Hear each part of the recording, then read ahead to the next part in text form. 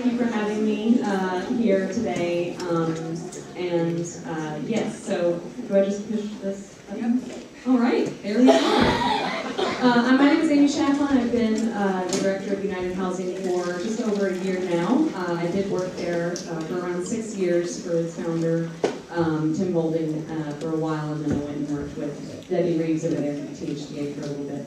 But I'm happy to be back, and we are 25 years old this year in August. We turned 25, and we've helped over 9,000 folks. They've come through our program, either homebuyer education or the counseling program, and we helped almost 5,000 folks buy a house in Memphis, in Shelby County. So yeah, that's that part, and our mission is to provide quality housing opportunities. We've done this historically through mostly homebuyer education, homeownership counseling. It's very homeownership centered, and we still believe in that. We still do that today. And we have quality housing because, you know, affordability, there's a lot of affordable homes, you call it that, but the quality of a lot of them are not there. We have a very substandard rental problem, rental houses. And so one of the things that United Housing has been doing is acquiring and renovating homes for rent that are accessible to individuals with disabilities. And I'll get into a little bit more of that. We also provide financing for homeownership. We've done payment assistance a lot in the past, and now we're offering that first mortgage, which I'll get into that later as well, along with home repair funding. So last year, 831 families went through our program, 267 bought new homes, and we helped save 94 homes. Families were losing their homes to foreclosure. I see Nadia in the back, and she was really instrumental in helping us do that through the loss mitigation, loan modification. Over the past few years, we've lent $300,000 in down payment assistance. We've done 70 first and second mortgages, for a total of 1.67 invested in homes in this county. And our first mortgages are usually around 0% delinquency. They're older ones that are a little bit higher, but mostly it's always in the 4. We really work with our families. We talk with them. We want to make sure that they're successful and sustainable long-term homeowners. So we've done some number crunching, and the average that we looked at, $108,000. That mortgage payment is $650 to $750, depending on a few different things, which lender you work with, rate, where you live, insurance. But most of the families that we're paying this already in rent or more. So it is something that we're really proud of, and that's Priscilla there talking with Tommy, who is a veteran, and he owned his first home for the first time. Last year, we renovated, actually we just sold this 4th home this year. We renovated 4 homes in Raleigh and Fraser. They were sold at an average price of $47,400, so the payment was very low. And this is really, that's affordability and it's quality. We did the renovation, it's energy efficient renovation, mostly new appliances. We don't give the washer and dryer, but we can put in the refrigerator and stove and all of that. So that's affordability with quality. Austin is going to go into this, so I'm not going to take his thunder. But what we're talking about here is that we've had historical disinvestment in our core neighborhoods. And that's on the left, and that's history. But that's still playing out today, and on the right, those are the loans that were made, the first mortgages made between 2011 and 2015. All the dark colors is where the loan was made. And that is, of course, along the Poplar Corridor now east. We've got to do better, and I think, you know, this is what we'll all get into up here today. I know Roshun is definitely going to touch on this, as well. And so this is what we're up against. And our customers are facing a lot of barriers every day, whether it's down payment assistance or whether it's just stable housing in general. You know, am I going to make my next rental payment? And I'll get into some of the things that Kate alluded to with our work with the libraries and access to information. So looking ahead, I'm just going to touch briefly on our development at Wolf River, which is where James Road dead ends, or no, McLean Road dead ends into James up at the southern point of Fraser. We have a planned development up there for 33 single-family homes. We've built 17, and we are going to start building on 2 more this year. It's been slow going due to a lot of different things, but we're excited about getting building again. I'm also going to talk about accessibility when we're talking about building new in the city and infill. We want to ensure that our homes are at least visitable or have some accessibility features, because I learned earlier last week that 80% of fair housing complaints were disability related. Disability and affordability rentals are very hard to come by. And then I'll get into some mobile home education and then us getting out and taking our courses on the road and into libraries, and then I'll end with just a few of what our mortgage products are about. So our homes, this is what they look like here at Wolf River Bluffs. They're fully energy efficient, eco-build homes. This is a long time coming. We started off, these homes were appraising for under $100,000, and we couldn't, I mean, if we wanted to do the energy efficiency and really do the vision of green homes, we had to do something. So we talked with the appraisers, we tried to get a cost appraisal instead of a comp, and worked really hard, and we ended up doing that, and they started appraising at $129,900. So we sold to our first homeowners there at $129,900, and now they're appraising at $134,900. So that's good news. It's going up. A lot of places in Fraser are now seeing values go up, and we're excited to see that. We do have down payment assistance available for our next two that we're about to build. So the cost to build these are still a little bit higher than that appraisal, just due to all the energy efficiency features and other things. So we will be working with the state on their THDA appraisal gap funding to help us make us whole, but also ensure that those values continue to go up. So we are building 6 new rental homes that are targeted to veterans, but they are accessible for all. And we're using state funding. These were on lots that were created that once a vacant abandoned property lived on. We used state funding to demolish that vacant abandoned property, and then we got the Housing Trust Fund to put homes back on those lots. The idea is never to just have a vacant lot. That's not the end goal. The end goal is to build something that is useful, accessible, and helpful for the neighborhood. So this design I really like, not just because of the fully accessible radius here. I don't know if there's a thing on this, but here, these are fully accessible turning radiuses, fully accessible shower. But what I really like about it is the flow of the house. So even if you are a veteran living with a roommate, or you're a mother with a couple of kids, you walk in the door, you have separate entrances to both bedrooms, separate entrances to both bathrooms. You have the closets here, so you have some privacy on either end. So I really like how it flows. There is a place for washer, mechanical, all that stuff. So beyond it being just accessible, it's something I would like to get, a design I would like to have getting around in. But these are small footprints, big impact. This is 900 square feet. The lots we're building on are small lots. It's one in South Memphis, the Heights, Orange Mound, and one in the Klondike Smoky City area. So those are 5 lots, and they're small lots, and we're going to put this one on all of those. On the Mississippi lot, there's going to be 2, so we can fit 2 on there. So it's going to be a sort of more of a semi-attached, not necessarily duplex, but kind of. So anyways, we're excited about this. This is a new design, and I'll just move on to the next bit. So like Kate said, we've been working a lot with MAAR, but also with building Memphis and the Libraries United Way. One of the things that we talk a lot about is access to good information. Too often our families come to us, they're already in a predatory loan or payday loan situation, and it's because they one may not have access to banking or access to something else, but also misinformation is out there. So we want to be able to get more information, more housing resources for people where they are.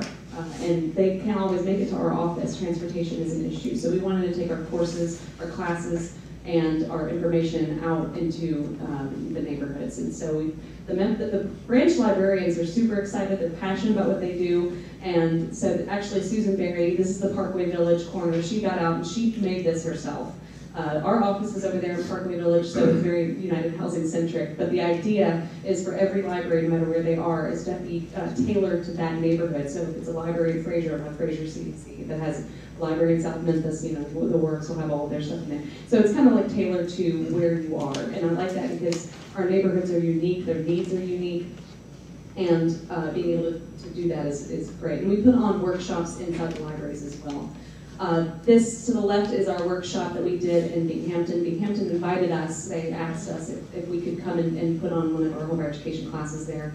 So the Leicester Community Center, that's where we put that one on. And our next one is April 27th, Saturday at Crosstown Concourse. The Crosstown CDC wanted us to come out and work with their neighborhoods around the concourse, so we're going to be doing that on April 27th. So I'm going to wrap up.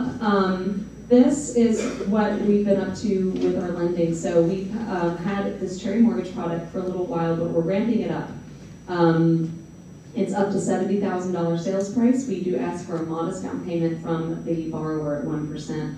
We do have some closing costs available if necessary, but our average payment, again, is an affordable payment, and we have flexible credit criteria. We do have a number, and that's 580 is the minimum, but we will be really flexible with that. Look at what alternative credit lines, student debt, these things, we'll take all case by case. The next one is our home improvement loan, and this is up to $15,000 to make the necessary repairs to your house.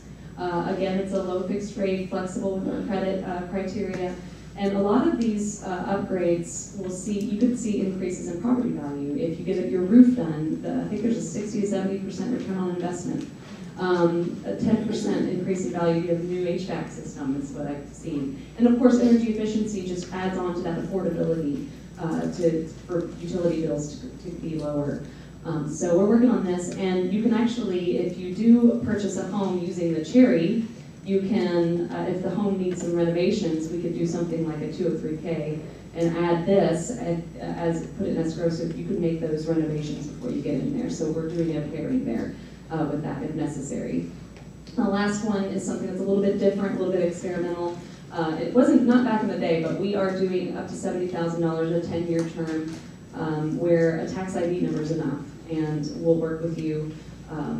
And this is something that's been going great. We have the average sales price has been around $45,000. We've lent out $400 so far, and most of the payoff in 6 years. So this is targeted more for undocumented individuals, and most recently somebody paid off she just owns her house outright now, and we've seen the pickup in the use of this product in the last couple of years. That is all. We are excited about getting started on building back on our lots. This was in the Heights neighborhood, and that's Jared with the Heights CDC, and we brought the Leicester middle school kids out to see the demo go down, but not just to see something come down, but that we are going to build something back. And that these kids walk by these homes every day to go to school and have something new that they can go by. They wrote a letter to the veteran, a welcome home letter, that we're going to give the veteran when we're finished building. So we're excited about getting started on these in the next few months, and we'll so thank you.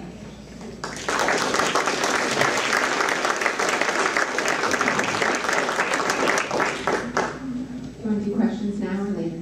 I think we'll just do that. Okay. Hi everyone, my name is Leslie Smith. No, go ahead. Hi everyone, I'm Leslie Smith. I'm with Building Memphis. I'm the Advocacy and Engagement Program Manager. A little bit about Building Memphis. If you look at our website is, we are an organization who serves as a coalition for individuals and organizations that seek to develop and redevelop Memphis to make neighborhoods throughout all of Memphis healthy, vibrant neighborhoods. What all of that really means is we want to serve as a resource to the community, to CDCs in particular, and other community-based organizations to provide them with the resources, the tools, and the policy needed in order to help them to realize their neighborhood vision. While we may not have the opportunity to offer loans or do housing development, we still play our role in being able to plug into listening ear for a lot of the needs that the CDCs have expressed to us. Because in our eyes, CDCs are key in being able to do community development. And if CDCs, if their neighborhoods where CDCs are not available, we're working to build the capacity of any type of organizational presence to be able to also engage the community to help them also realize their neighborhood vision. And so the way that we do that is through 5 programs. We have civic education, we have public policy and advocacy, capacity building, creative placemaking, and community engagement. For our community engagement side, we work with a lot of regional and city municipalities and a lot of their planning and development efforts. And we work to engage the CDCs, to also include their residents in a lot of the planning and development process that are happening. We also do civic education, where we take a lot of these conversations that are had, maybe in government officials' offices or in city council, or what's happening on the national landscape of things. And we bring those conversations into the neighborhoods, and we really talk about these are the things that are coming down the pipe, and these are the resources that you should be aware of, and these are the things that you can kind of learn from some of the local champions that are actually addressing these issues on their full-time job, and then take them to your neighborhood leaders as a neighborhood toolkit to actually implement in your neighborhood. So sharing the resources. We all have a lot of champions that are have specialties in their own regards, but sharing that information because the problem is so large that not one person can handle on their own is one of the ways that we try to do that through our civic education side. Just recently, we worked with Neighborhood Preservation Inc. last year to launch our Community Development Book Club. Community Development Book Club has a series of one book for 2 months. We're trying to a more reading friendly city. And it's not that it's just like fun reading stuff. These are hard conversations that you have to tackle. One of the things that I think is most relevant to you, and you guys might consider reading it if you have not already, is The Color of Law, The Forgotten History of Segregated America. By Richard Roshun. And what he really does in that book, and what we had a conversation in that book club, was really talk about how there have been years and years of systemic policies, a lot of insurance companies, and a lot of political officials, all the way from the presidents all the way to local police, in terms of how they not only interpreted actual acts that gave civil rights, but also enforced interpretations that prevented a lot of minorities from being able to access. I'm sorry. I can't talk a lot. From being able to access opportunities to wealth build. You learn in that book hard lessons that you may be of African American or a Hispanic or a minority, and you might actually learn some things that you wish you would have learned at school. And then you might be on the other side of the fence, and you might realize, wow, this does exist. And from this book, this book is a very important book if you haven't read it. You learn that, going through school, the school educational system, there are things that you just have to arm yourself with information if you are trying to be intentional in investing in this community, and you can't just depend on what's handed to you for free. Or in the school system, you have to be intentional about educating and arming yourself what's happening. And then, so we have those conversations in our Community Development Book Club. We also encourage CDCs.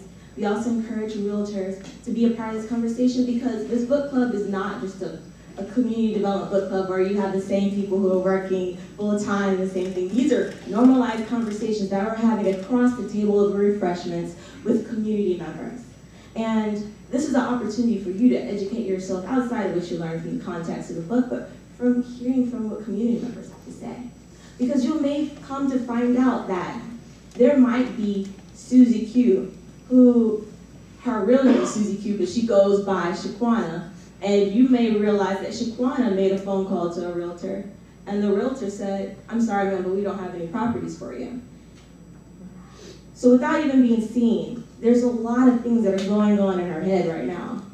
Wow, does she really not have any properties to show me? Is it because my name? Should I use Susie Q as my name instead of Shaquana? There's a lot of things, even though that you may not be aware of it, which is why I can really and truly appreciate the conversations that we had earlier today. Because you have to be intentional about how you come across whenever you're having any type of interaction. And if you're not being intentional about making sure that you're opening a space for others, you could tend to push people out of that space. And so those conversations are where we kind of have that opening of the eye. And so we encourage you to have it every month. I think the next one is April 26th at United Way, and that one is The Color of Law. I'm blanking out on the rest of the book title, but I can definitely give that to you. Ursula Baradan, who is actually sitting on the front lines of going to a lot of the financial committees to the federal House in particular to make sure that we are actually looking at the way that we re-examine the way CRA is being handled. That's another topic for another day. But that's one of the ways that we try to also work with civic education. So a lot of the emphasis of the books have been around housing, which is why I thought it was appropriate to bring it up. Another thing that we do on our public policy and advocacy side, which is probably one of the more reasons why I'm here today, we have 5 groups that we focus on the policy lens. The first one is transportation and safety, transportation and safety, community and economic development, light reuse and revitalization, neighborhoods and local governments, and most importantly, affordable housing. Our affordable housing, our working group supports the equitable revitalization of Memphis. We want to increase access to housing tools. We want to promote home ownership. We want to protect the rights of renters. And we want to reduce the occurrence of blight-driven housing barriers and advocate for resources that improve affordable housing options. And so some of the things that we've been doing to kind of push that is having action-based solution conversations around how we bring about these things. Some of the things that we've been working on with the City of Memphis and some other CDCs and community-based organizations is working to support bringing the Memphis Affordable Housing Trust Fund into fruition. One of the things that you'll come to realize in this space is very quickly that in order to improve the availability of affordable housing, you have to have subsidies. And if you're following the trends, a lot of the federal dollars coming down the pipe, you'll know that you can't really depend on a lot of funding to continue to come down the pipe. The pool of funding is diminishing as we're heading out towards the future. And so how can we bring about a local subsidy that can be responsive to the community needs as time changes and the community needs change? And so working with on that, there's a minor home repair. There was an interest that has been brought to us from some of the CDCs that the City of Memphis used to have a program that would support minor home rehab and minor home repair. And there's a need to bring it back, but there were a couple of things that we just needed to look into in terms of how can we be a little bit more supportive of truly investing and offering an opportunity to be able to rehab the people that need it the most. We are also challenging this question about what affordable housing means. If we were to kind of come up with supportive resources to address the need, do we want to just stick with HUD's definition of affordable housing, or are we interested in opening up resources to be able to support how intentional we are about increasing the opportunities for neighborhood revitalization where you're having mixed income in neighborhoods. We are also working to support the establishment of the anti-blight grant program, which there's a lot of vacant and abandoned houses throughout all of Memphis, and sometimes if you want to be able to address and develop some of those homes, the cost of actually being able to acquire the property and to be able to build that property is not anywhere comparing to the value of the actual property itself. And so if this grant comes to fruition, this will be a humongous resource to a lot of nonprofit developers who are looking for something to kind of support or make it easier for them to actually acquire and develop those properties. Recently, we have the Housing Counseling Network that we just revived a couple of years ago. Let me preface that. Building Memphis, we were in this year, we are celebrating our 20th anniversary. And so earlier in 2000, we launched the Housing Counseling Network as a way to be able to support facilitating resources for anybody who was looking to have connection to housing resources. And there was a strategy where you would contact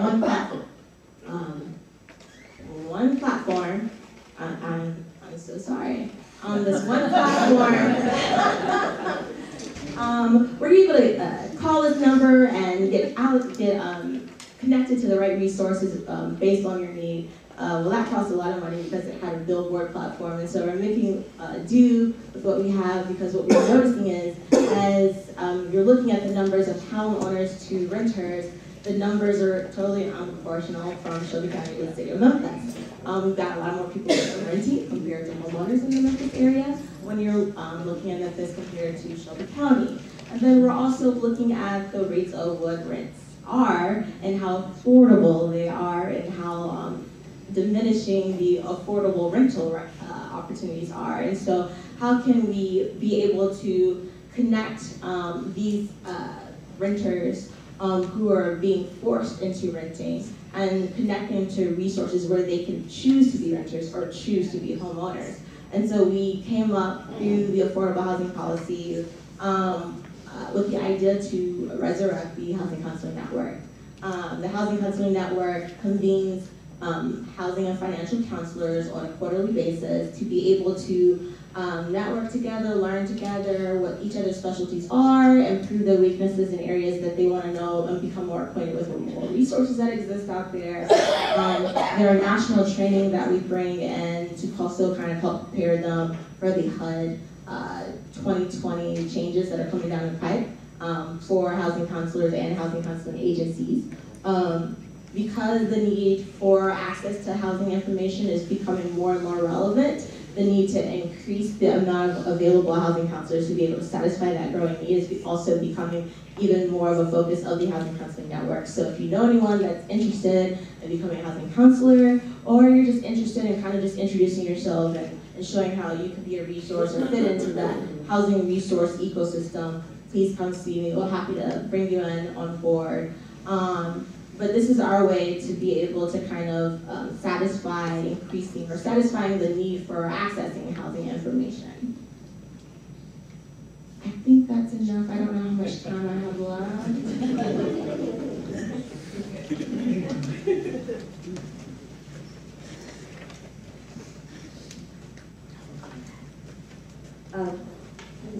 Good morning.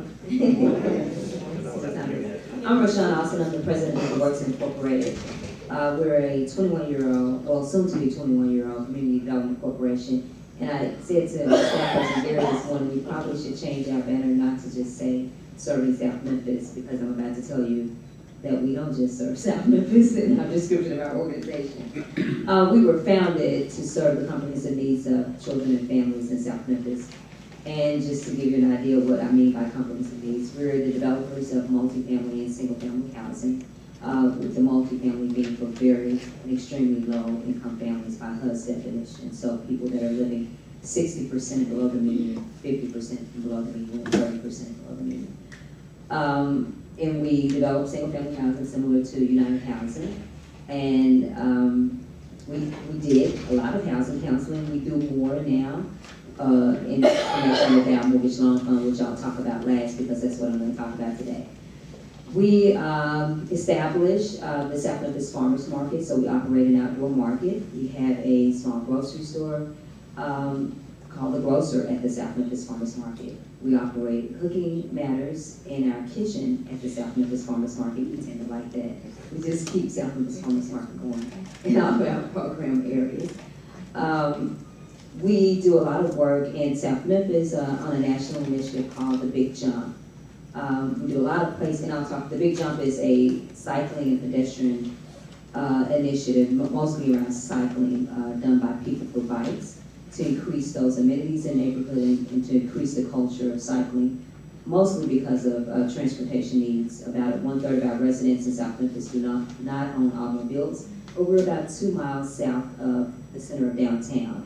It takes an hour and a half on a bus because of the transfer to get anywhere. So we're a desert for food, obviously, because I keep mentioning food projects. We also operate a loan fund, the Healthy Food Financing Initiative Fund, and we've loaned out about $1.6 million to an independent grocery store for 2 stores, the Cash Saver brand. The Castle Retail Group is the owner of the stores, really. But both the Elvis Presley store and this recently the reopening of the Southgate store that was once formerly Kroger that closed at the last minute. Last February, maybe Kroger knew, the rest of us did not. And so we reopened that as a Cash Saver in August of last year. And so we have a long-term partnership with the Castle Retail Group, which is a supplier of our small corner store size store in South Memphis with grocery store prices. So we have the prices of a Cash Saver, but we're just the size of a corner store. We are the sponsor of the first independent elementary charter school in Tennessee, Circles of Success Learning Academy. We have 240 in our charter, 8 through 5. It's housed right across the street from us, and our affiliated organization, St. Andrew African Methodist Episcopal Church. Our organization was founded by the former pastor, Dr. Kenneth Robinson, to address housing needs, but we went astray. And we do a lot of stuff because we recognize that we could not just deal with the housing needs of families. We needed to deal with all of their needs around food and transportation. And we do some work in connection with our partner, Neighborhood Preservation, Inc., around public space and green space. We do lots and lots of community engagement work because our work only means something if it means something to the neighborhood, and they need to define what that looks like and what the priorities are. We're just the stewards of their plan, which we operate under a plan, the South Memphis Revitalization Action Plan. We garnered about $500,000 in support for that plan. 1,000 unique residents participated in that plan 11 years ago, which we are continuing with many work because we feel the plan is stale, and so we need to make updates to make sure that the priorities that were set 11 years ago are still true today. And what I'm going to talk about today is our mortgage loan fund. So we're lenders, and I go by my title, and Amy's title is president also. Our legal title is our president of our Community Development Corporation. But often people don't think of nonprofits as corporations. We're corporations, small employers and corporations with a status that's charitable. So we have a mission-driven status. And the one thing that we don't pay in taxes is the federal business tax. We do pay payroll taxes, property taxes in Tennessee, and we're complex organizations, and I like to let people know that. We're probably more complex than a typical corporation, and I'll give you an idea of the complexity. I'm not only the president of the Works Incorporation, I'm the president of about 6 for-profit entities that we have to form when we do multi-family property. So I'm the president of Alpha Renaissance Limited Partnership, Alpha Renaissance Apartments Inc., and Renaissance Works Limited Liability Corporation, Alpha Renaissance Limited Liability, just it goes on. And so we're very complex because of the IRS code in section 42. It requires that we form separate entities to operate, particularly in a multifamily world. And so I'm signing my life away every day. Our operating budget, just to give people an idea, because people call us and they think like we're free organizations that are not skilled and don't know what we're doing. Our operating budget is around $6 million, and it's just operations. And one project budget of a multifamily deal is $16 million. And so that does not include our multiple hands and everything. And I forgot we operate modern home repair, which is huge. So we do modern home repair for existing homeowners in the South City area, and where we do up to $15,000 in exterior repairs, and that is a grant program. So it's recoverable. And so we want the homeowners to stay in their home and not take the windfall of the equity we've invested and leave and sell. We also operate a minor home repair program for homeowners in the Klondike-Smoky City area in partnership with a smaller CDC, the Klondike-Smoky City CDC. And that's up to $20,000 in interior and exterior repairs, and that separation in South City in order to serve families who were not low income. HUD has these weird rules, and so we needed to stay outside because the moment we go inside, it triggers income eligibility. And so we would not be able to serve families that were moderate or higher income, but still could not make $15,000 in repairs on their homes.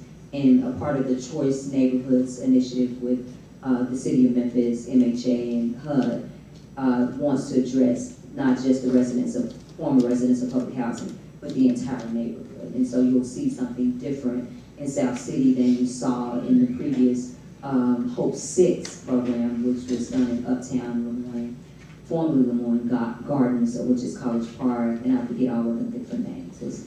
Yeah, College Park and Uptown, I think those are the so the revamping of what was formerly public housing. And so I want to talk about our mortgage loan fund. And I don't take the credit for this happening. I have to give a lot of the credit to the policy conversations that came out of Building Memphis. And it took me a while to start saying Building Memphis because in 1999 I was the first chair of what was formerly called the Community Development Council when we decided to incorporate and become a real professional organization and not just a loose group of people hanging out together. And so the Opportunity Home Loan Fund is our small dollar mortgage fund. And so it came about in some conversations that Building Memphis and its partners were having, including its financial institution partners, were having around what was happening in Memphis neighborhoods, particularly those that have seen decline over the last few decades. What we were finding was that we were not able to, although we may have been spending $120,000 to build new homes or renovate new homes, we were only able to get appraisals around 50 and lower. So we had this huge gap, which we used a lot of federal entitlement subsidy in order to build anything. And so you saw community development corporations not able to build a lot. And because we're not 100% grant funded, and we were taking out lines of credit from banks. So we have banker friends. I saw the first person I saw this morning was Keith Turner from First Tennessee. And so we know a lot of financial institution friends, and then I saw Brody.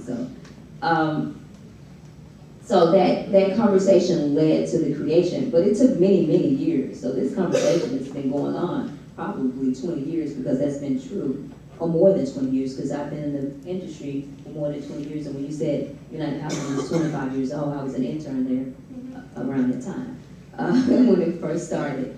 And so we've been having this conversation that entire time, that we needed a product to fit the needs of consumers who wanted to live in neighborhoods. So a lot of the work I mentioned before about placemaking and food access and cycling and green space is important because those neighborhoods are full of assets and we want people to be encouraged to live in neighborhoods within the loop in the city that have seen decline and have been disinvested. And I like to say Memphis grew up to be a suburb because we talk about the Poplar Corridor, and I at this point in my life, I'd like to see Memphis grow up to be a city. And so that means walkable neighborhoods that are dense. It means a lot of things depending on what you think about cities. But when I look at the biggest cities and the ones we think most about, we think about New York. You can walk New York. I know that if I walk a block, I walk the 10th of a mile in New York. And I spend most of my time in New York either on public transportation or walking. If I think about San Francisco, it's 7 by 7. It's only 49 square miles, where Memphis is 340 or whatever it is, 325, 40 square miles, something. It's over 300 square miles, so it's a lot bigger than San Francisco or New York. And we're cities combined, and so we've taken up all of the farmland that we need to take up, and we need to reinvest in our city and increase our taxes. And so the loan fund is not just about whether we're getting people randomly back into neighborhoods, but I always tell my individual borrowers that it's not about your individual home ownership. It's about a collective investment back into our community. And so the Opportunity Loan Fund was created to assist low and moderate income families to become first-time home buyers in targeted zip codes. And I probably need to change that because it's to assist any family. And so we don't have income limits for those families. We like to encourage people to live in targeted zip codes where we've seen disinvestment. And uniquely, our bank partner, one of our bank partners came to the works. We didn't actually seek out this program. So in my early years after United Housing internship, I became the president of the Orange Mound Development Corporation, and I did that for about 10 years. And I was recruited away by the mortgage industry. And so 8 years I worked at a corporation that does not exist anymore called GMAC Mortgage and Homecomings, which was filed bankruptcy. They filed bankruptcy. Allied Financial filed bankruptcy after I left. And so in that 8 years, I was a broker originator in 9 states because I had to pass the national exam, so I had an NMLS number like other people. I couldn't keep up with that after I came back to the nonprofit world. So I was uniquely positioned, having done some origination and counseling work on the nonprofit side, but also I did 8 years of foreclosure prevention in this market.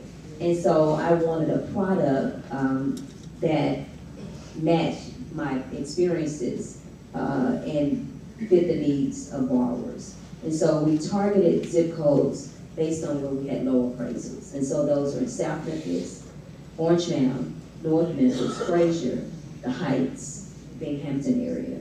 Not all of Binghamton, but part of Binghamton. And so the loans were homes that are $50,000 and lower. They can be appraised for more. The sales price has to be $50,000 or lower. And so we didn't really create. So we call it social underwriting versus traditional lending, which looks at the FICO score. And so we tell borrowers or potential borrowers that we are not looking at your FICO. And that was important to me because what we found among low-income borrowers often, back in the day when banks were not bought out by bigger banks and they had portfolio products, they would look at non-traditional lines of credit like their rental history or telephone or cable bill, utility history. And so we wanted to take advantage of that old portfolio product because we found low-income borrowers often live on a cash basis, and they did not establish credit because they don't have banks, so they're deserts for institutions, financial institutions also.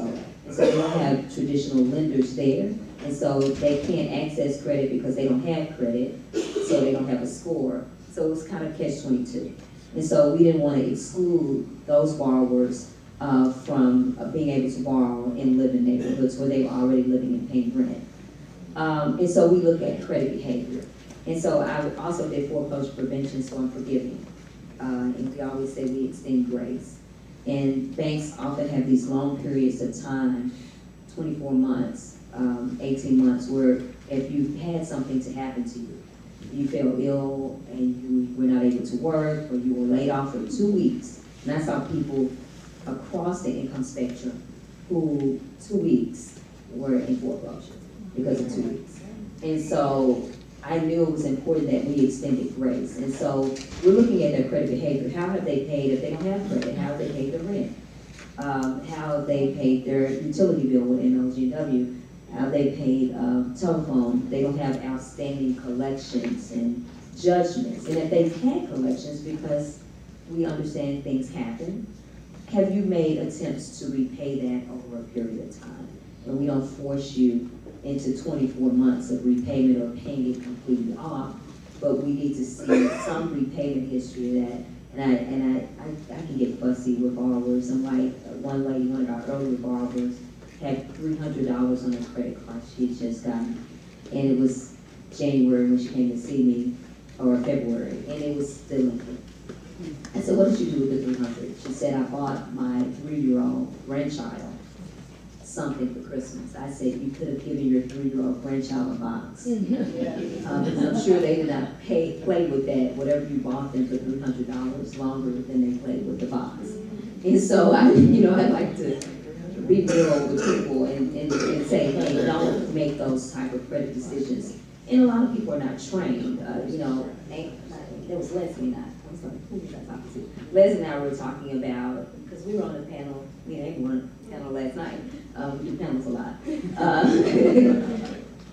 Talking about the education piece. and how important that is, because we can't assume that everyone gets that. And I found that out in foreclosure prevention. It does not matter income. Some families don't pass along. We talk about generational wealth, but they don't pass along the generational knowledge. And so we do look at some things that lenders look at. We do look at the ratios, but their ratios are based on growth. And so we do walk through that with our potential borrowers. But foreclosure prevention comes back up. I look at take-home pay, minus non-debt household expenses, to determine what's affordable, really affordable for a borrower, and we leave them a 10% surplus in the event that they have an automobile charge or cost that they didn't expect, like a tire. We don't want them going into foreclosure over a tire. And so credit behavior. Credit is simply the ability of a customer to obtain goods or services based on trust that the payment will be made in the future. Credit behavior opens the door for those who have decided against establishing revolving and installment accounts, but have a good payment history with payment of non-debt accounts.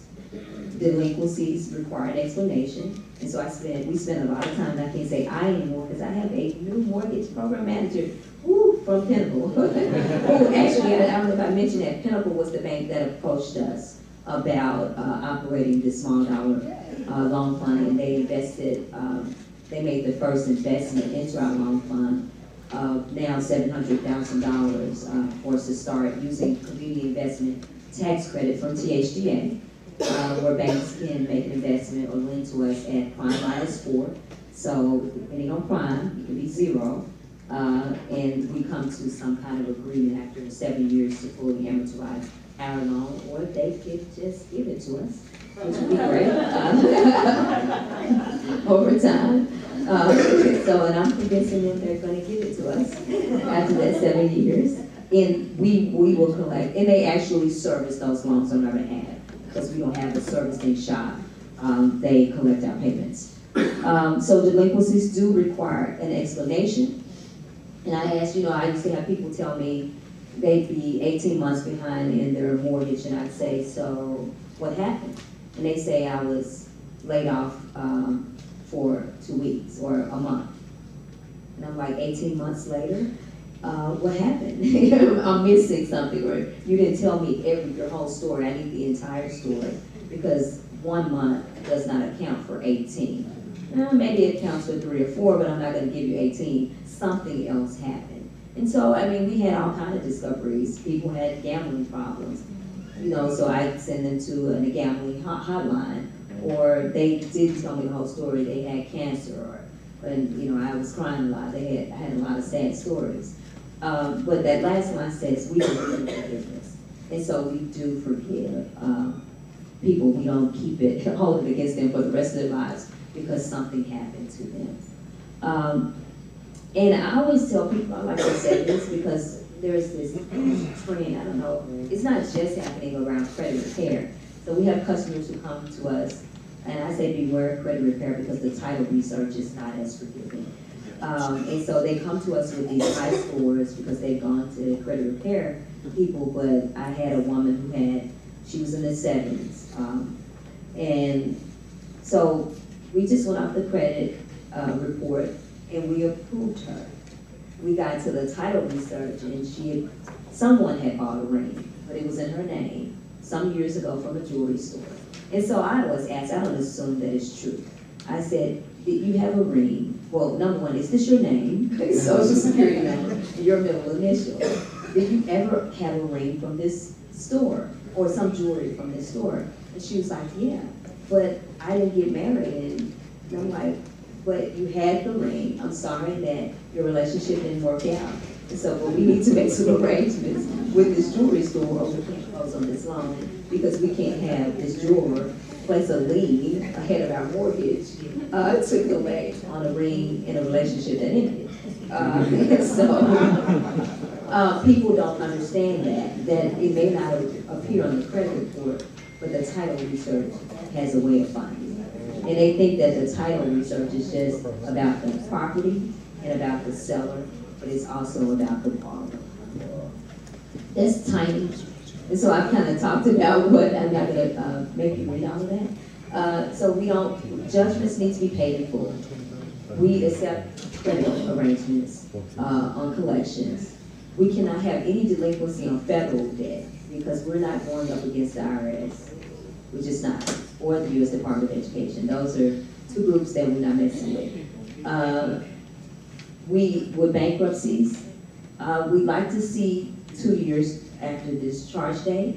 We're flexible in that because we do have a borrower who was in an active Chapter 13 who had paid on time for 2.5 years in her Chapter 13. So, and the trustee did give her permission to borrow from us.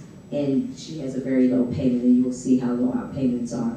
And Amy showed some of those payments happening. But at Chapter 7, we can't see dismissed. We need to understand what happened. We need to see discharged. And we need to see that the overall pattern of credit behavior is pretty good. So, reviewing the basics, we look at the income and the source. It can be from a federal source like Social Security benefits or retirement. We had a Vietnam vet who had never owned a home. So his income was his retirement from the military and his Social Security benefits, and it was enough for him to afford a house and have a surplus, because we always leave the surplus. We look at what's really affordable. Remember, I look at the net, less the food, and so we go over your budget. We ask about how much you eat, and I have families that come in and they're trying to trick me, and they say, my family of 5 eats $100 a month. My family of 2 is pretty small, eat about $600 a month. Eat a lot.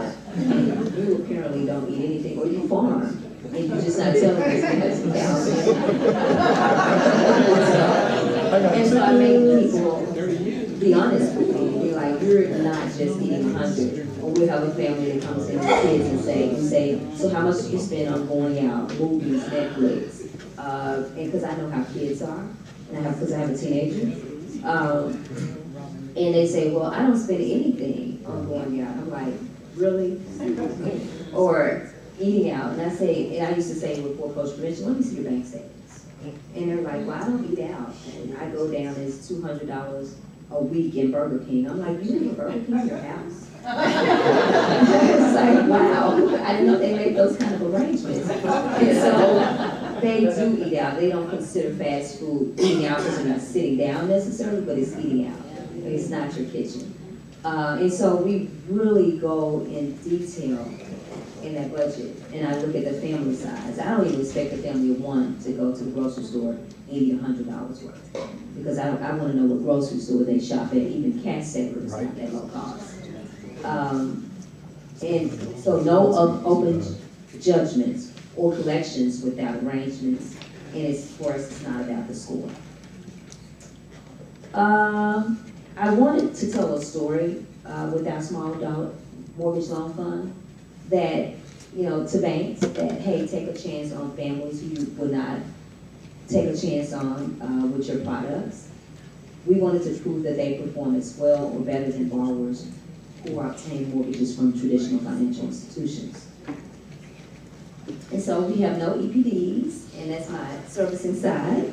An early payment default is a loan that experiences a 90-day delinquency for the first 12 months. We don't have any of those. Our average loan-to-value ratio is 78%, because it's not just about getting people into homes, but it's about really creating growth in homeownership. And so we don't want to put people at 100% loan-to-value, 97% loan-to-value, because they end up upside down. And I'm blunt. And so I get in trouble sometimes. I was asked to come to a housing policy panel with U.S. Senator Elizabeth Warren when she was here about a month ago, and I don't know why they asked me to come. Because she said one thing at the table. She said that African Americans have experienced wealth creation with home ownership, and Roshun I did a microaggression. And I said, so let's take that lie off the table, because what we found is that's not true. Over the last 30 or 40 years, every study has shown that that's not true, because African Americans tend to have no generational wealth, and so they don't bring 20% to the table. With products that we had before I went into foreclosure prevention with 110% LTV and the stated income loans, we found that that can't be true. They go in upside down. And then in Memphis alone, and I'm sure Austin probably will mention this, we've seen an 18% drop in home ownership among African Americans. And so we knew that that wasn't true. And so we really wanted to create wealth, and so it's important that people enter home ownership in an equity position. And so our average loan to value ratio is 78%. We've had people going as low as 62% because we were able to put programs together, an individual development account. They were an employer of our partner organization. So one guy, he had a $35,000 loan, and he had $11,000 from his employer. So he went in at $24,000, and the house was for $45,000. So he entered his home in an equity position. And so our average total mortgage payment of all the loans we made is $384. And I think that's a little high because you're in mind around insurance. And so some of the insurance premiums are high, and we don't know the formula that they use, so we can't even really go after insurance companies. We pick on the banks a lot. We should be picking on the insurance. We just don't know how to do it because they confuse us. So 40% of our loans have been made in South Memphis, 52% in Frazier. Orange Mountain, the highest, account for 8%. 6 of the 21 months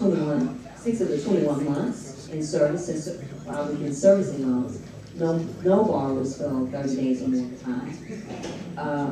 And we've not had a borrower fall more than 60 days behind on their mortgage.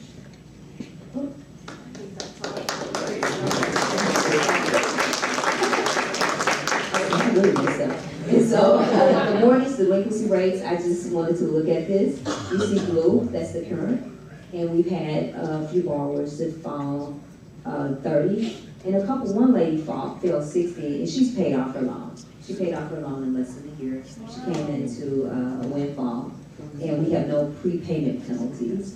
So you can pay off your loan early. It's not our goal to collect interest over time. I mean, we love getting principal interest payments, but we're not trying to run our business based on interest over 30 years. Our loans are not 30-year loans, they're 20-year loans. So we didn't do the 15, we didn't do the 30. We fell in between because we like to be different. And so we just stopped at 20. But I mentioned our mortgage program manager, and I'm proud to have recruited her away from Pinnacle Financial Partners with over 40 years in mortgage banking experience. And so Gary Witherspoon is at our table in the back. And she recently started with us, and so now everybody's looking at Gary a month ago, and we're happy to help her bring her vast experience in mortgage banking to the works. Thank you.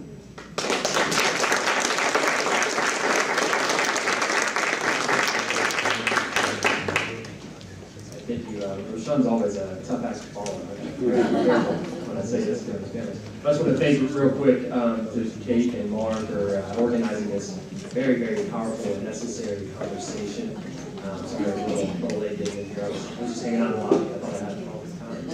It turns out maybe you can be up here. But my name is Austin Harrison. I work for Neighborhood Preservation Inc. A couple of our partners have mentioned a little about that. But we are a policy advocacy organization. Likely, if you've heard of us before, you probably have ran into Steve Barlow around Memphis. He's a longtime attorney for community development. And really, other than that, MPI intentionally maintains a pretty low profile. We're a systemic change organization. So if Memphis Area Association of Realtors is succeeding, if United Housing is succeeding, if the Works are succeeding, if different CDCs are succeeding, MPI is succeeding.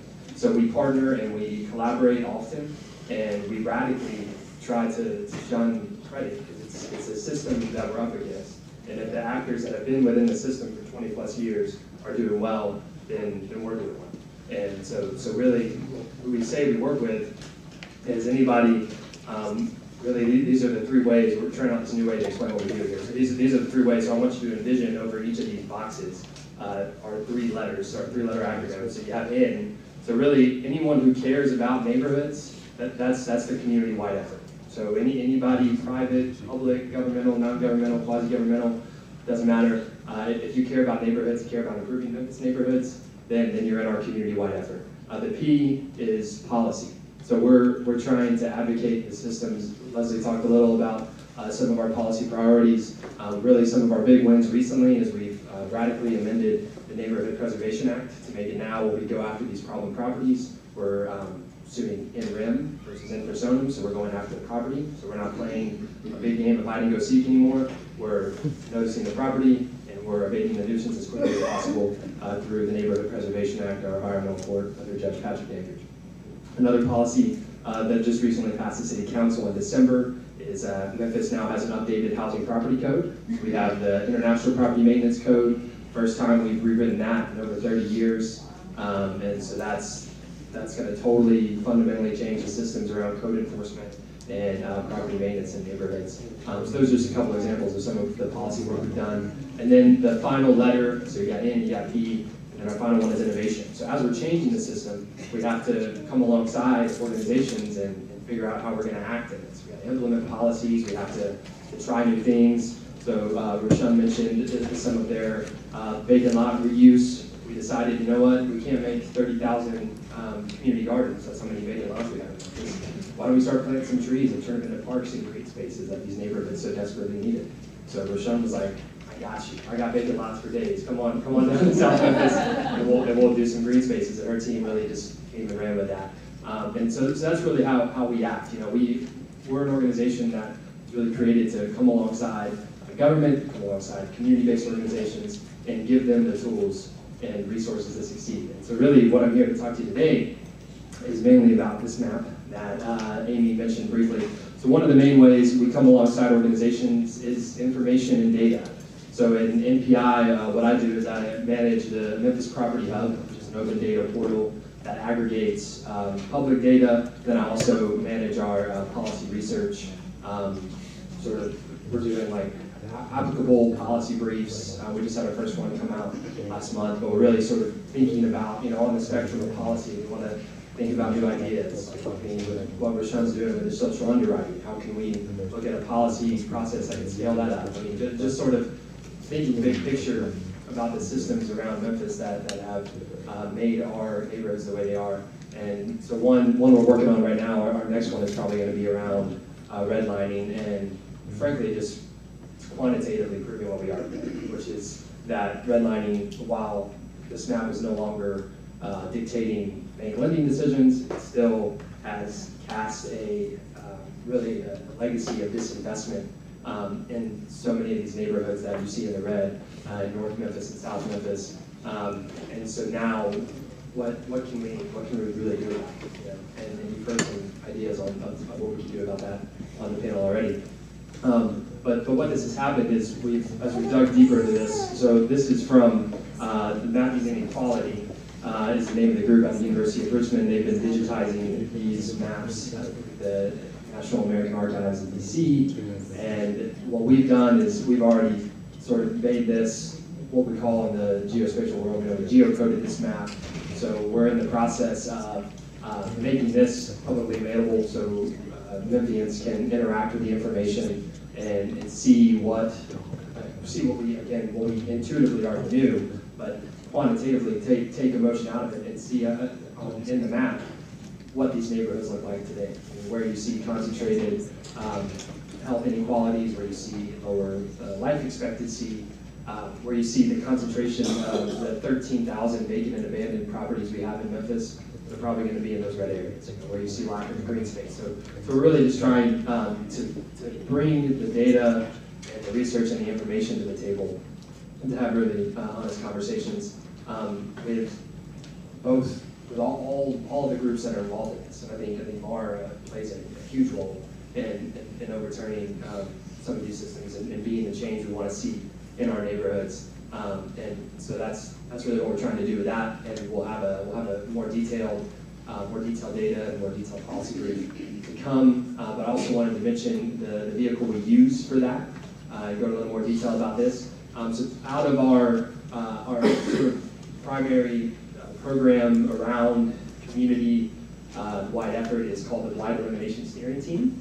So MAAR sends representatives from their Blight Committee. I've been coming for a couple years now. We've been doing these meetings for 2 or 3 years. And so this is a monthly meeting for anyone who is interested in eliminating property blight and revitalizing neighborhoods in Memphis. So that's really our key convening. And out of that group came this open community data portal. We were tired, like many Memphians are, having to go to county assessor for one thing and go to the register of deeds for the other, and go to this website for that, and we really just tried to bring it all together in one single source. And so it includes over 15 local data sources, including MLGW data, including City of Memphis 311 service requests, code enforcement. We really try to bring it all together to give community development corporations and community-based organizations and leaders the full picture of their neighborhood, so that they can target their small dollar mortgage program, they can target their vacant lot remediation programs. You know, we really want to equip our groups with the tools they need to fight for their neighborhoods. And so this is going to be where the geocoded redlining information lives. If anyone's more interested in talking about that, I'll share my contact information with Kate. We're thinking about a lot of different ways we can situate this redlining conversation, because it's so important to Memphis, and it's so important to where we've been, and for certain where we're going, and how we can operate within that reality. I think that's all I had for you. So I'll turn it back over to Kate. Thank you guys.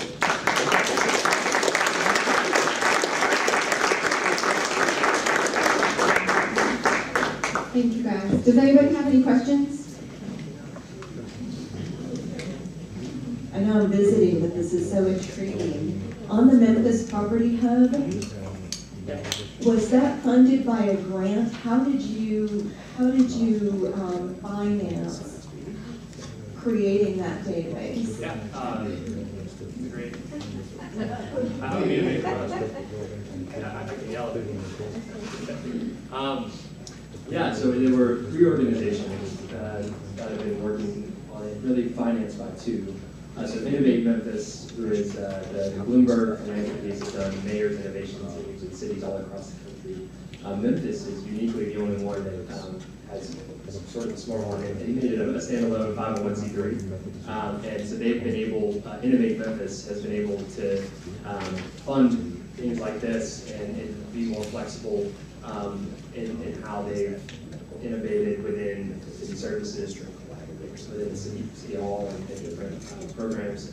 And then Neighborhood Preservation Inc. also has funded some of this as well. And the main thing hasn't been, so we've really, the infrastructure of the database itself has been on University of Memphis servers, and so that's really helped cut a lot of costs. And so we partnered with the University of Memphis, and mainly the Center of Applied Earth Sciences and Engineering Research, CSER for short. And so those 3 entities have made this possible, and it's really beginning to leverage a larger conversation about how we can just talk about open data and transparent government, period. And so we mainly were interested just in learning about property information and the blight problem, frankly, in the wake of the foreclosure crisis.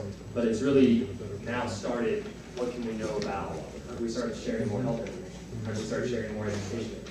Let's just start. I mean, in this day and age, with the information, paper files for court cases isn't going to cut it anymore. You know, so how can we start just having these conversations and thinking about all Memphians deserve all the information about the public entities, and what they're doing and how they're impacting them. And so that partnership has really leveraged a larger conversation that we're having. We hosted our first civic data forum last month, where we convened multiple different data providers to sort of start thinking bigger about that.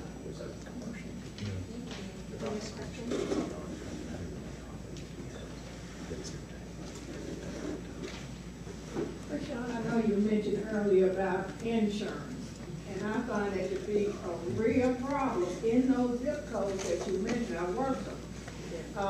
Find affordable insurance. I think people being penalized. They want to be homeowners, but that becomes a part of being affordable, the insurance rates, and they're out of control in those areas. We have got to find, like we did with banking, we've got to find some solutions for that.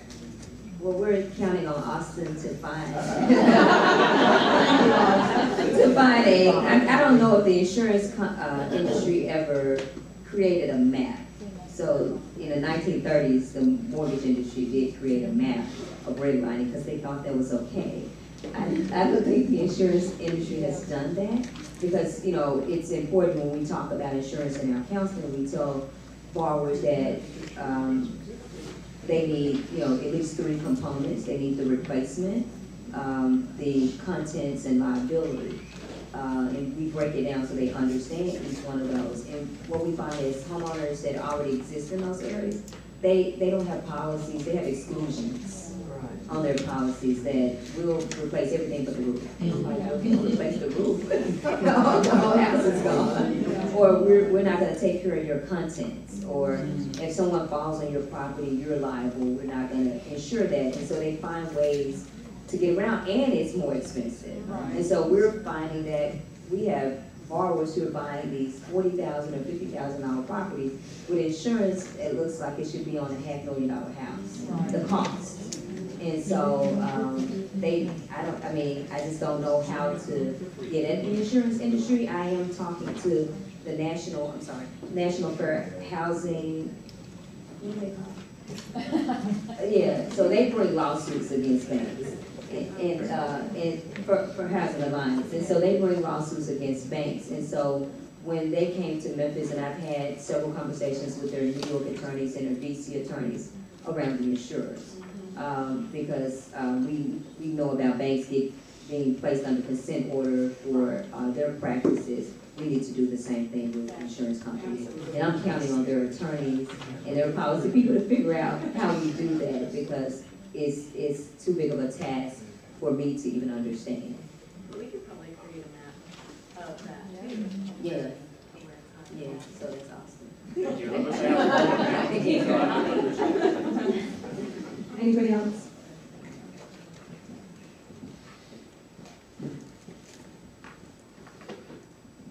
Okay, this question I guess will be more direct to Roshun because the work with the CEC.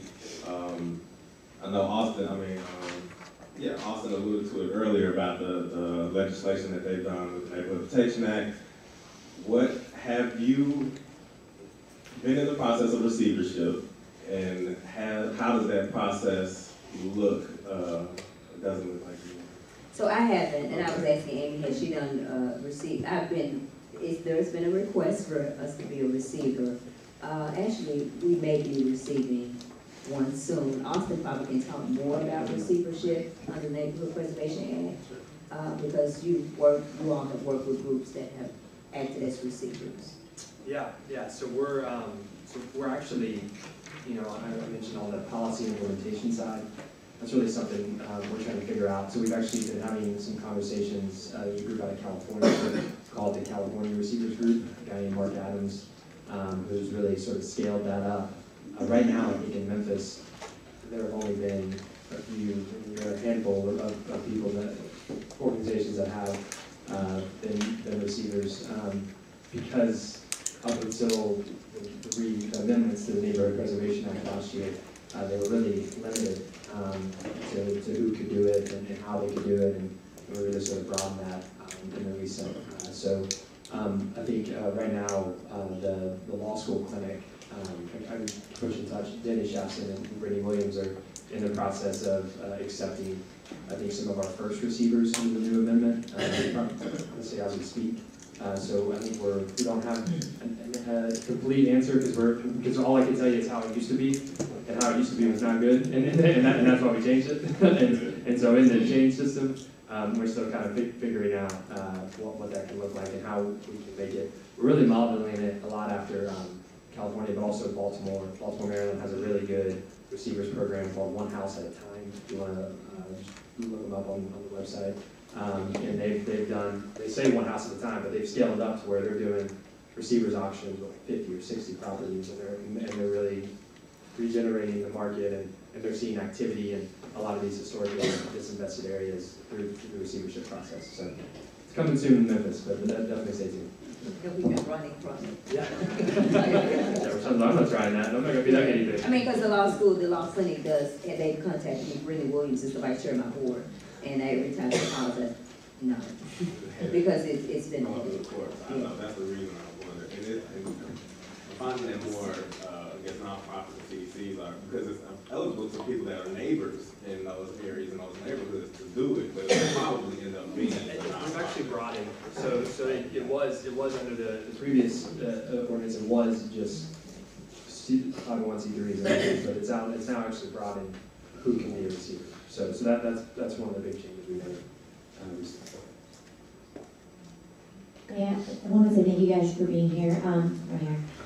Also, a question for you guys. What, besides educating our buyers about the options that you guys have presented today, and besides barely not steering, we all know it's illegal and that's not something we're supposed to be doing. Besides those two things, what else can we as realtors do to help what you guys are doing?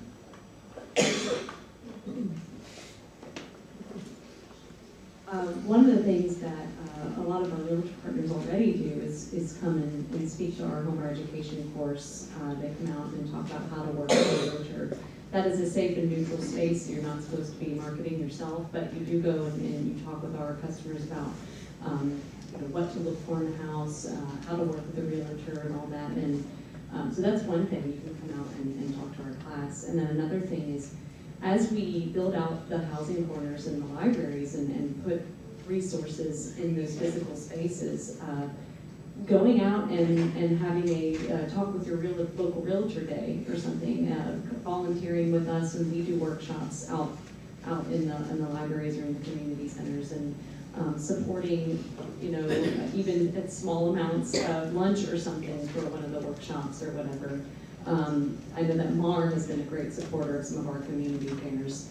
So just being a volunteer partner, sharing your knowledge and your information, and with our customers, because it's all about getting good information out there. I just wanted to say to FARA, our Community Development Committee is working with Amy at United Housing. They're going to be putting on a half-day homebuyers education class here at MAAR for our realtor members, so that you guys will all be then able to go to their classes and be that representative. And so we are working on programs and that with them. I would say we welcome the opportunity to kind of help and join us in informing us of issues on the policy level here at Building Memphis. I'd also say, as we are increasing in technology, that you be kind of conscious of over-reliance upon big data and algorithms to kind of shape who you reach out to and who you engage to. It's becoming a larger concern, at least on a national scale, and I know Facebook has made some changes. Being careful in who you market particular opportunities to based on sex, race, or religion, because what you might be able to do is use data that is not necessarily like the most realistic data, and someone might have missed out on an opportunity because of those data and algorithms you use to associate with that opportunity. So just be mindful, do your due diligence, and be intentional about how you engage others. Also getting involved in the policy committees at Building Memphis and Invest, because I know that right now we're trying to get a local housing trust fund, and I know that Alan's been a good partner with us and with that. So yeah, just lending your support for some of the policy platforms that we have and how they may align with the National Association's policies.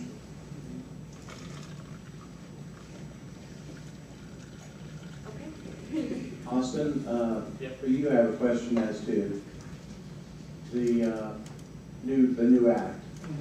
Probably only, 6 months really as to it being implemented since the judge has been in. I imagine the system's kind of running through it.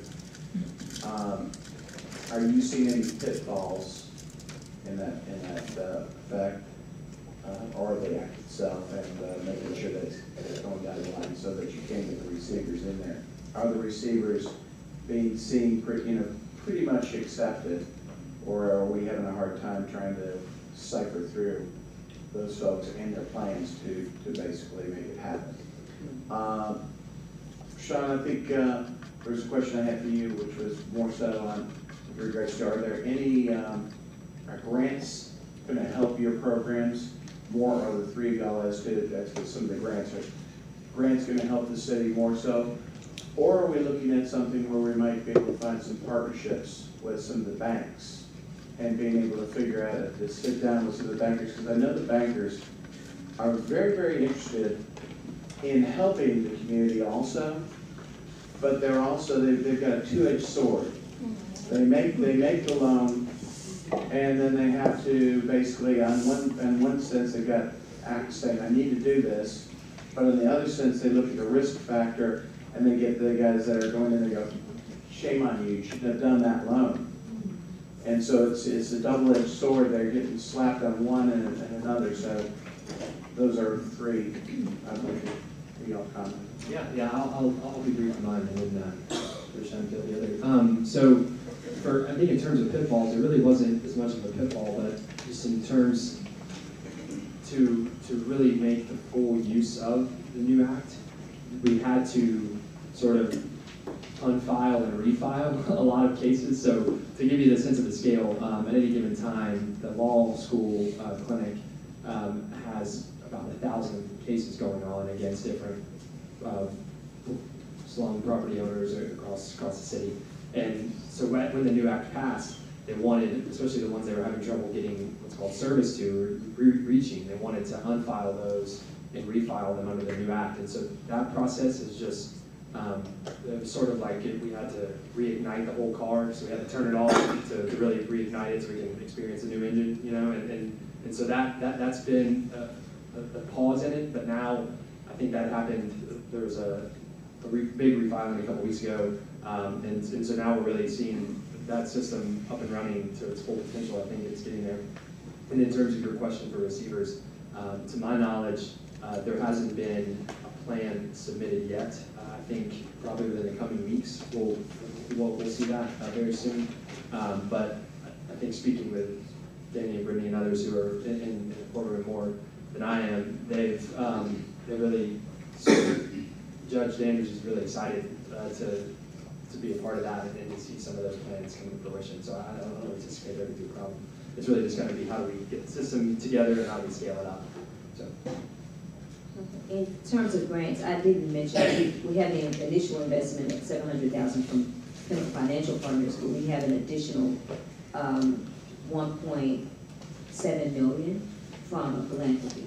And so we are always open to additional bank partners or financial institutions investing in our loan fund because their investment in us, they get CRA credit, they don't have to take the risk, it's ours, we're the investor of the loan, but then if they have a certain return they're expecting from us, I mean, they don't, when they give us grants, typically they don't expect a big return, they just, we draw pictures and give them a pretty story. But we are in a position where we can actually provide a return, so we're paying some interest back. I don't let them off the hook with that risk thing, and how they because that's the same thing as spread money. They're going to automatically say that our neighborhoods are at risk because they pull up these fancy analysis. And some bankers are my best friends. You wouldn't believe that, but I talk about them. One was calling me while I was here. But I just don't let them off, their institutions off the hook because we are their bank customers too. We have millions of dollars sitting in deposits in their banks. And so I always say they want to come out and have these events in our neighborhoods and want our borrowers to make deposits. I say people don't deposit in your bank if you don't make investments in them.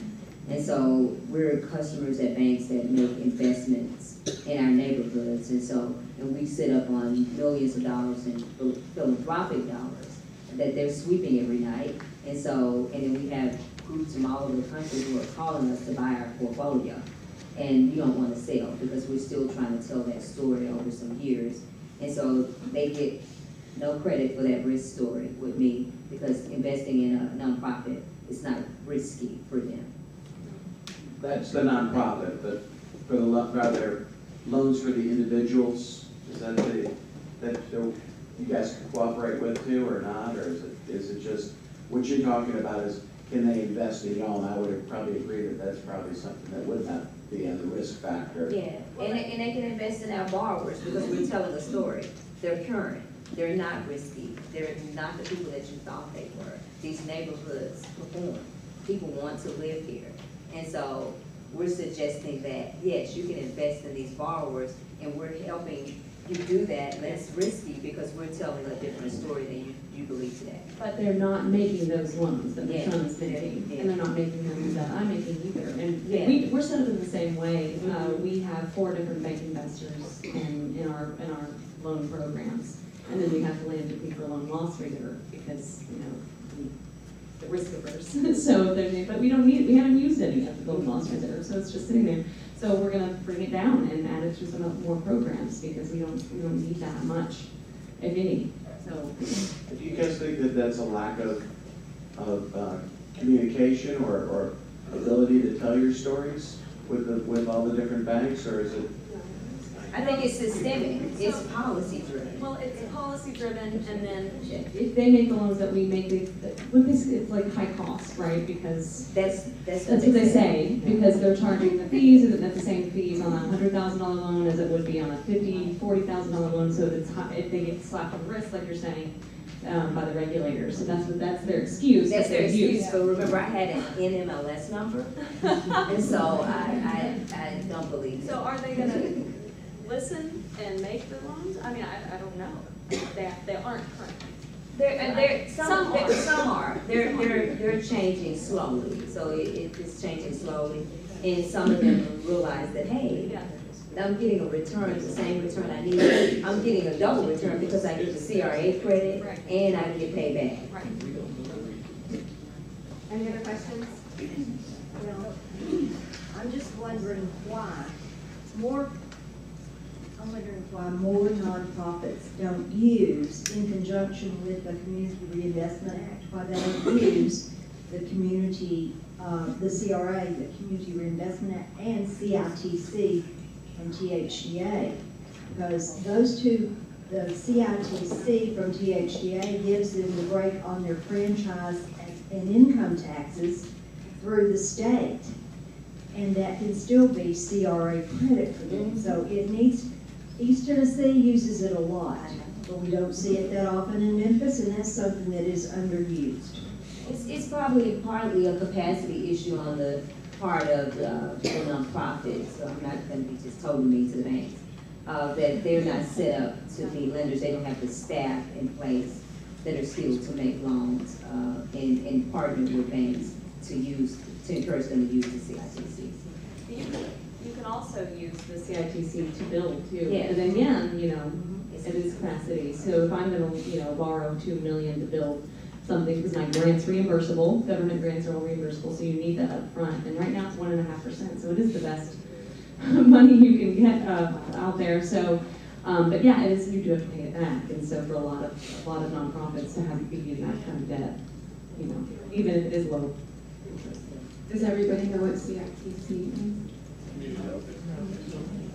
Well, it's, banks can lend to nonprofits at 4%, 4 points below prime, and they get their franchise and excise taxes waived. So not only they're able to make these low-cost investments, they get the CRA credit, and then they get their tax breaks at the end over a certain period. So you can take it all at once, and you can go over a 10-year period. And that's how they can do it so cheaply for us. And then we're able to, it has to only be for affordable housing work though. It can't be like for commercial. Yeah. And so then we earn money because if they're loaning it to us at that rate, and when I first started it was 0 for me because prime was so low, but my borrowers are paying, so I'm moving with prime, and so they're 4.5, 4.75. And so we're earning that interest on our side, so we're earning some money and generating revenue to reuse in our programs. Questions? We've got this deal, that's your this is probably directed more to Amy, but to all of you. I'm a bilingual closing attorney. I have a lot of Hispanic clients who are looking for loans. And for one reason or another, they either don't know, they don't have access, or they only have ITIN. So I was wondering if each of you could speak to the success of whatever programs you have for Hispanics and the process and how they can reach you, or you see what I'm saying? They struggle and they don't know about any of it. I just learned about the ITIN loans at Amy's. Wow. Right. I'm like thrilled. I'm doing a dance over here. Because they come to me with a lot of cash to put down, you know that. Right. But they just can't bring it all together. And nobody wants to do a hard money loan. They're just not out there. And so reaching out to that community is important because their children, even if maybe they're undocumented, I know this is a sensitive subject, but one-on-one, you meet these families, and the vast majority are lovely, and their children are legal. Their children are here, and giving them a stable environment and a home is important for the future of this country and for their future. So if you could speak to that, each one of you, I'd love that. Sure. We haven't been doing a good enough job of we have one Spanish language speaker counselor on staff, and she spent most of her time in the loan modification and the foreclosure. And now that program has ended, we're able to pivot and to start thinking about how do we work with Latino clients on the buying side. And actually, we've been working with a Latino realtor, Andres Zuluaga, and he has been setting up Spanish-only sort of intro sessions. And so my Nadia here, who was here, she's not here anymore, but she goes out and introduces who we are and what we can offer. And then if they can make a class, we offer one class in Spanish every month. And right now, we just started it, so it hasn't been super full. I think 4 folks showed up last time. So we're building up and trying to get the word out more and more. And we're actually working through realtors to do that first. Over the years, especially after the election, there was not a whole lot of interest in making groups. And so we just we saw a big drop off of people participating in homebuyer education and ownership and all that. But now it's picking back up again, and I think that there's like you said, a big need for it. A woman came to us. She has 2 kids, and she had like you said, she had the cash, and so put it down, and she actually paid off her house in less than 2 years. So, I mean, and now it's hers and her kids, and it's her kids, and then her kids' kids' house, so that's how it goes. So one of the things that I would ask for you to first, if you know any Spanish-speaking housing counselors that engage with us, we believe that through connecting through the housing counselor, there'll be opportunity for them to also become acquainted with other resources, but also for those other resources to be acquainted to them. So as they encounter only Spanish-speaking citizens, people, that they actually know who to actually connect them to. Some of the conversations that we've been involved with the Memphis Housing Authority, and they are trying to also ramp up their residents that are actually renters and convert them into homeowners. But one of the things that kind of stands in their way in terms of being able to address the demand is being able to connect them to resources that can take care of them. And so as we are expanding on being able to connect Memphis Housing Authority to the housing counselors as a part of the network, we would love the opportunity to engage those housing counselors in those conversations. There have been some policy conversations that we've been having. To your question a little bit about how can grants or bank support, if we can kind of challenge some community benefits agreements or with some of our banks to look at building the capacity of housing counselors. Becoming a housing counselor is not cheap. And then underneath the HUD changes, you have to be a HUD-approved agency, and that's also not a cheap process as well. And so if we are as a city, as banking institutions and philanthropy is really intentional about truly investing in home ownership and truly investing in an affordable living option that you have the option to choose for, I think that that's a start. Another thing is, Amy stressed it, I can't encourage it enough. But our policy conversations are only informed as the voices that are at the table.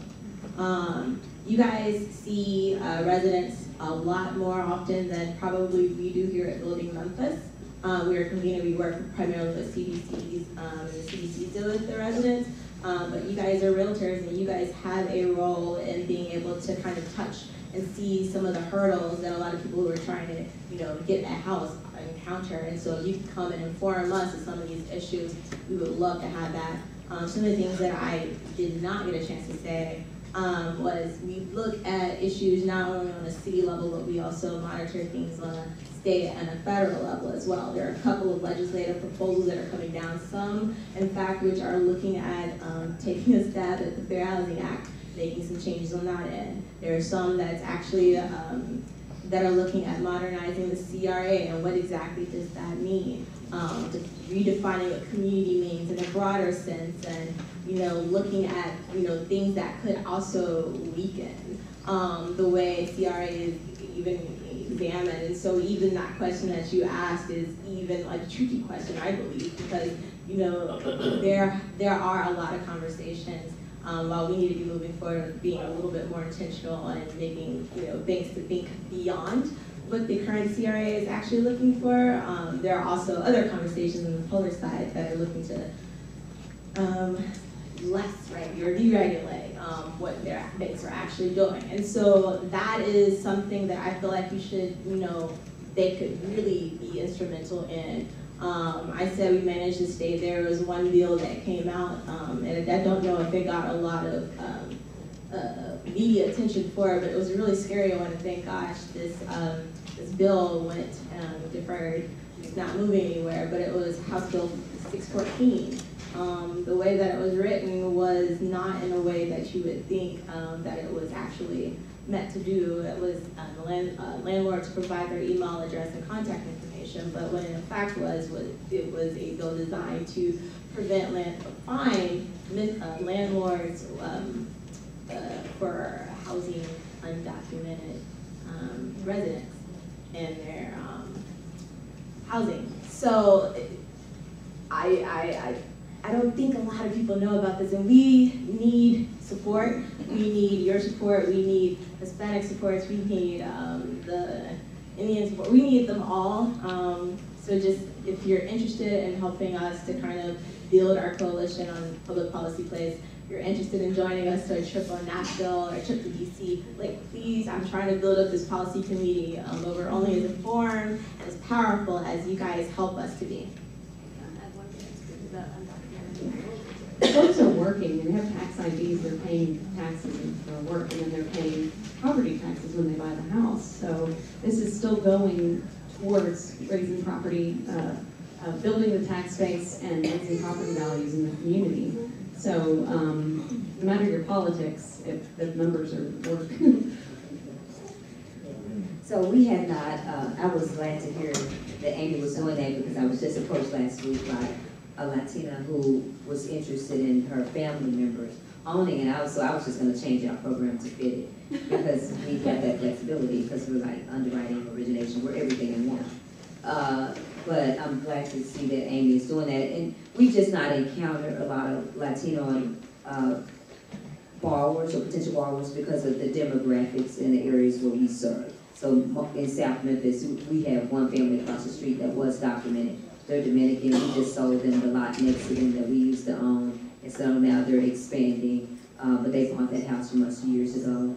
And that's like the one Latino family that we have in our area, that as far as I can see, because they tend to be in enclaves in certain parts of the city. So we just don't see as many families. But because that young lady approached me, I was like, so we got to figure out how we change our whole program to fit their needs, but now we can just send them to United Housing. Any other questions? Did you want to say something? Well, thank you guys very much for being here today.